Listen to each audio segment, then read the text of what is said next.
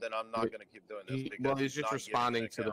He's just trying to clarify his point about his critique of the argument, and then after that he can, and then after that we'll shift to that and we can get into that. But just let Detroyer finish up his thoughts on that. Okay. We have these sort of metaphysical, epistemological, ethical starting points, and the questions about them that all worldviews have to answer. And we can grant that. And your claim was that worldviews which don't give the uniquely Orthodox Christian worldviews lead to absurdity, incoherence. And you said, and then when I brought up an example of, well, what if someone just supposes that these things, even if it's ad hoc, that these things are necessary, you said, well, okay, at first you said ad hoc is incoherent, and then you seem to walk that back and saying, well, it's not incoherent, but in context of debate. No, you're misrepresenting me. It's incoherent if you're going to try to debate with that position. Don't you get that? You don't understand what a justification is for a claim? Yeah, I get what the justification is. No, you don't, because then you couldn't argue for ad hoc stuff. I know that's not your position; it's your hypothetical position. But that's not even my hypothetical position. We're just talking about different worldviews. You are making a hypothetical position. Come on, dude. This is ridiculous. You're making in the sense that we're talking about possible worldviews. In that sense, it's a hypothetical position. Sure. Yes. So that's not giving an account or justification, and that's what we're here to do. Sure. You're giving a justification for the claim that all the worldviews lead to contradiction.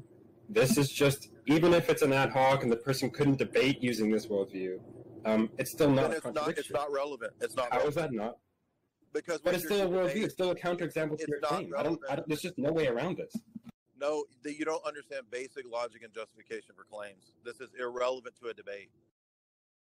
I don't understand. It's straightforward counterexample to your claim. An ad hoc reply is irrelevant. I'm just going to reply to you, God exists. And you're going to say that's ad hoc. If you can be ad hoc, then that's a logical fallacy, goofus. Ad hocness is a logical fallacy? But whatever. You didn't know that? It's not, but let's not go down that route. Being ad hoc is absolutely a logical fallacy. I'm not even going to take that bait. You just lost the debate.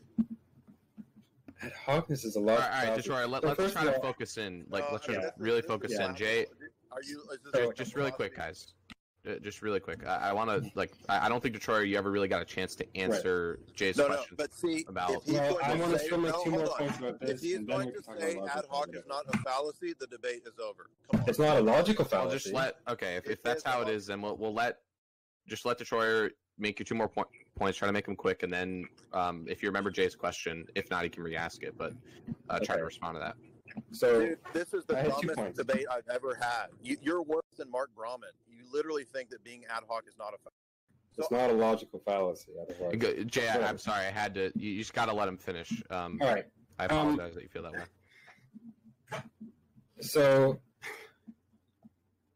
yeah, it feels like we've hit a roadblock here because your claim was that all of the worldviews lead to contradiction, and then we discussed the possible ad hoc worldview is a basic logic fallacy. Hang on, even if the worldview is ad hoc or certain beliefs that the person has, if they were to hold that worldview at ad hoc, it just doesn't matter to the claim that it's contradictory, that it's incoherent. Your claim is that it's incoherent, not just that it would have to be ad hoc. You're done. You lost when you said it wasn't a fallacy. You're like Mark Brahman. You did the exact same thing. Hang on. No, is it a so fallacy? First of all, whether I want you to reaffirm it for the 15th time that it's not. Ad hoc claims is not a logical fallacy. I'll say that as many times as you want. That's not true. It's a basic fallacy you just lost. It's not a lot. What are logical fallacies? Is a basic logic fallacy. This is so dumb. So yeah, this is getting into the weeds. Let's both of us. This is not the weeds. First of all, whether ad hoc is a fallacy, you guys obviously both think that each other's positions on this are absurd. This is totally retarded. I'm not debating over a basic logic fallacy that any logic 101 guy would know. Okay, I mean, Detroyer, how about you just give a response? Even though it's false, that he's left. Give me a second. I could grant, even though it isn't true, that providing ad hoc responses is a logical fallacy. Whatever, I could grant that. But that's either way. That's not what I'm doing, right? It's not like my response, my criticism of your argument is ad hoc. I'm pointing out a counterexample. That's anything but ad hoc, right? And so whether the the person who would hold that worldview, that hypothetical worldview, would have to engage in ad hoc reasoning in order to come to believe it is just irrelevant to the point. It's a worldview that they could have, which is not incoherent. And that just is a straightforward counterexample to your claim. And I've just heard no response to that counterexample at all. Yeah, I apologize, Detroyer. He has left the voice chat.